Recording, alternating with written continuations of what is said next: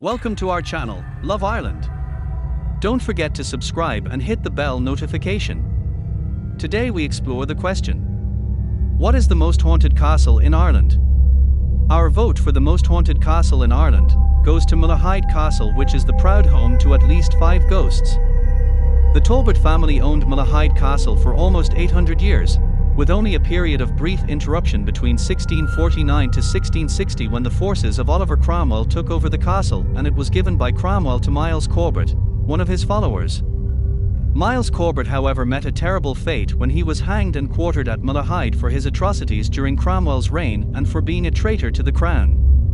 The castle is north of Dublin and sits on 260 acres. Sir Richard Talbot was the original owner of the castle. For this service to Henry II during the Anglo-Norman conquest of Ireland, he was granted the lands and port of Malahide. The oldest parts of the castle date from the late 12th century, although it was enlarged and the towers added in 1625 during the reign of Edward IV.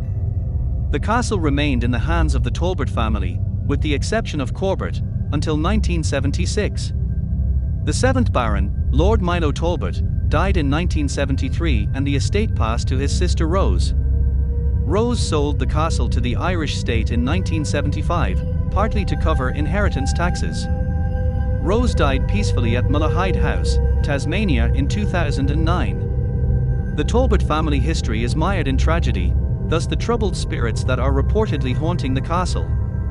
Maud Plunkett was a charming young woman, daughter of the Baron of Killeen. She and a young soldier, Walter Hussey, Lord Galtrim, fell in love. When Lord Galtrim was in the service, his father asked permission of the Talbots to marry in Malahide. The Talbots agreed. There are 2 versions of Lord Galtrim and Maud Plunkett's wedding day.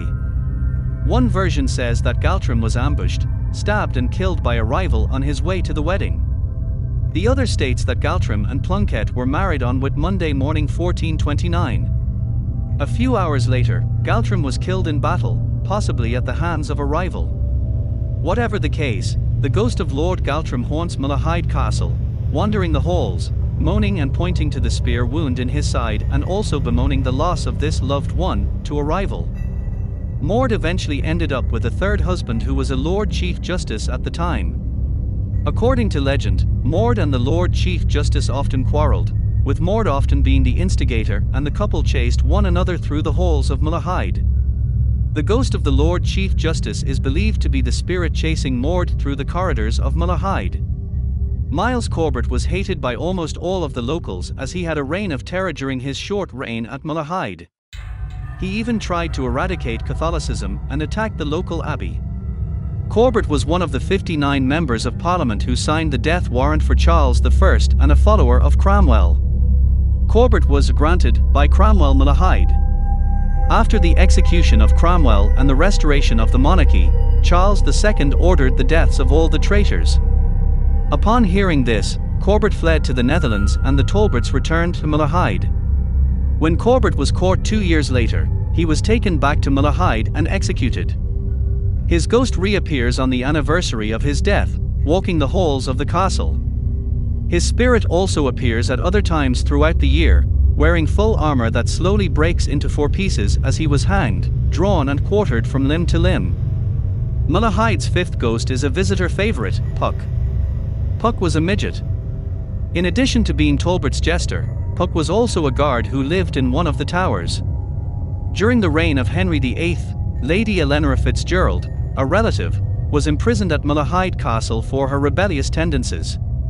Puck for his sins fell in love with the lady. Some say Puck got distracted by the lady and hanged himself for failing to keep guard. Others say Puck was rejected and hanged himself in misery. It was also suggested that the Talbots deemed the match unsuitable and ended it. Most accounts state that Puck was mysteriously stabbed to death just outside the castle walls on a snowy December night. He wore his jester outfit, complete with hat and bell. Puck was found before he died, and with his dying breath he vowed to haunt Malahide's castle. Puck is now a mischievous ghost who loves to photobomb visitors to the castle. There is another ghost hiding in the halls, the notorious White Lady. In the Great Hall is a painting of an anonymous lady in a flowing white dress. On occasion this young woman leaves her portrait and wanders the castle corridors. In addition to the identified spirits, there are a number of unexplained incidents at Malahide Castle. Doors locked by the staff themselves. Open doors slam. Invisible hands push people as they walk down the aisles. Water taps also open and close by themselves. Thank you for watching. Please remember to subscribe to our channel, Love Ireland. And don't forget to hit the bell notification.